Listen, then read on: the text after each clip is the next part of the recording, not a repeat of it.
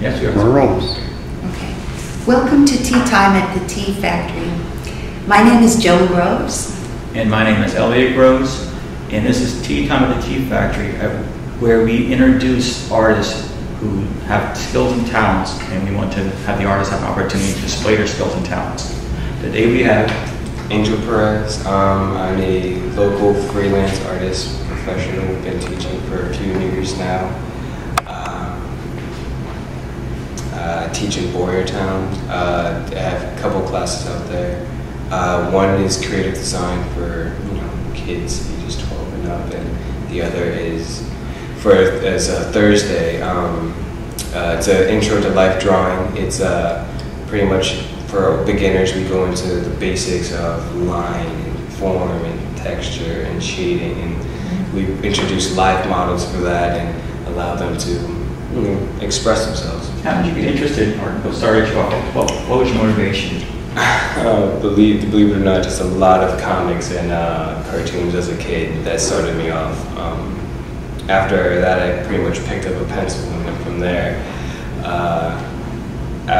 Once it became more apparent that art was going to be a career thing when I hit 9th and 10th grade year in Reading High. and I actually began to sell my art. Actually, I was doing a lot of like small Looney Tunes caricatures and just selling them for like $5 a pop. Wow, my gosh! I wish I would have known how to make some money too. How did you develop your art? How did you get educated? I taught myself a lot, actually. I went to libraries, bookstores, picked up the art books, and just went through it and just sat there for hours going through each page and sketching out what I saw. Oh, wow. Abraham Lincoln artist, huh? Yeah. After I moved into Shillington, I had, unfortunately, it was I know you guys are redneck fans, but after I moved to Shillington, I got really into art with my high school teacher, Miss Christine Allen, I believe. She really motivated me into going out there and getting my name out there, going to the Godworks and talking to other artists and really getting into the whole experience. If it wasn't for that teacher, I wouldn't have found my art college in Philadelphia, and went from there. What was the name of your college? Cool. The name of my college was Hushin School of Art in Philadelphia. What's your major method and means? What do you do mostly? Mostly graphic design and illustration. I just got into a lot of traditional portrait work, so it's got some going on, but not as much as I would like to. Mostly working on my graphic novel. Okay. And got a little bit of that in here. I'm working on a friend's graphic novel of mine, Travis Johnson, or Travis Jones? Johnson. What is a graphic novel? A graphic novel is pretty much, it could be anything from fiction to high fantasy, but the graphic novel goes into a very well written script, but with very highly detailed rendered graphics. That's what I was curious about. Yeah. So it's, for lack of a better word, it's not a comic book. Yeah, no, it's more or less, it's like you pick up a graphic novel from a store and then you see a lot of content and then great illustrations. Oh, okay. Okay. So, how is the Tea Factory helping you? The Tea Factory actually gave me a nice good start with getting out here locally a little bit more. I had to say a lot of my first graphic design work right out of college came through here. Oh, really? With the offers from the Jim Bernard design to the Reading Theater Project to fun events. There was a fellow named joan who came in for poster designs, and we just kept going. Who was the first person you met here? You remember? The very first person would be Peter and Cindy. The very first two people I had met.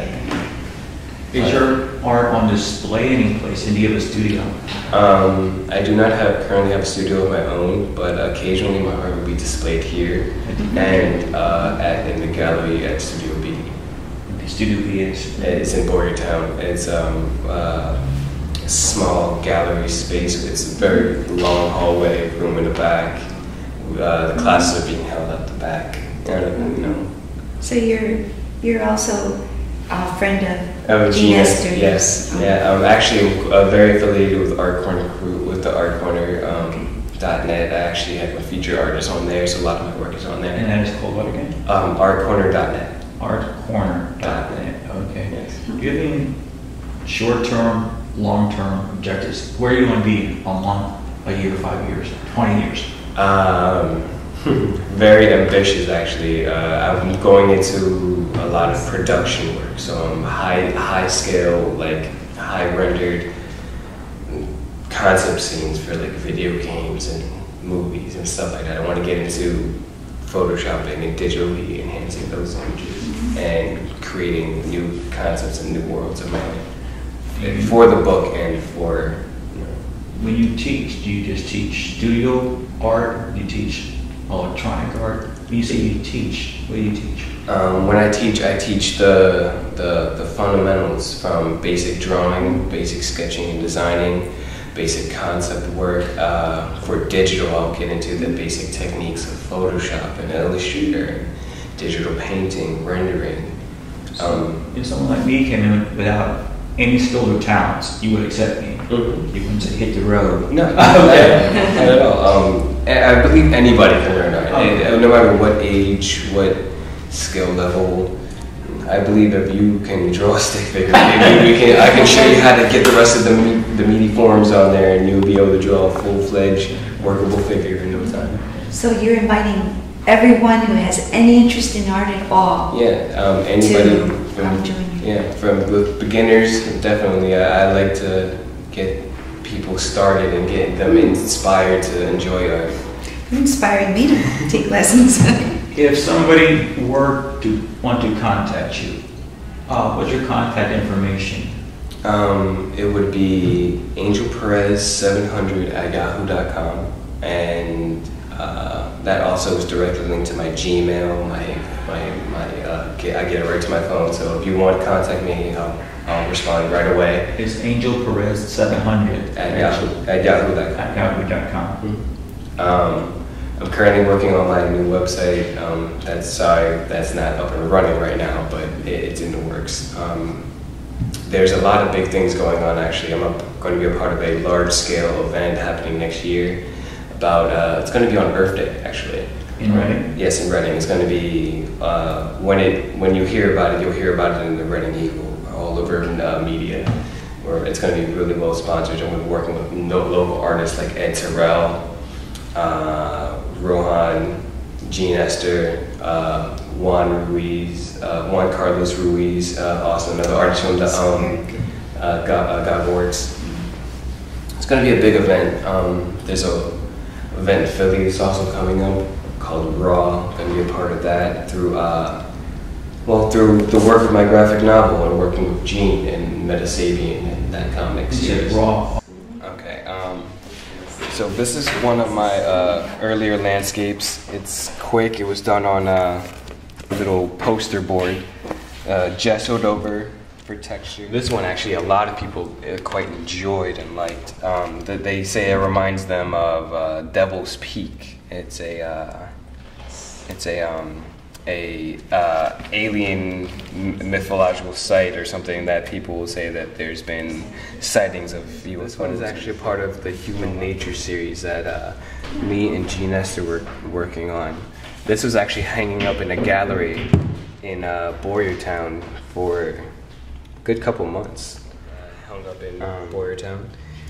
This one was actually done at a farmer's market. It's more or less an inspiration from a bird's eye view. And this one here actually, it was inspired a lot of more or less my spiritual journey in life. It also ties into the Meta Sabian comic book, which is a graphic novel who was created by Jean Esther, a friend of mine, and I also have a nice interconnecting story to go in with it. But essentially, this was my character, and it goes into my emergence out of the darkness, which is the static darkness, and into like the green light that is love from the heart chakra, and it actually goes into all the chakras from the crown, the third eye, the throat, all the way down to the root chakra. And the background really is more or less the universe and the ever expandingness of it, which is more or less a mesh of color and light. So this actually represents a lot of my my break out of what would be called the void to some people. Yeah, that was great. It was fun. I really did enjoy like everything. Like I was really excited. I had no idea what was going to go about, like what was going to fly out as it did. But we were excited too.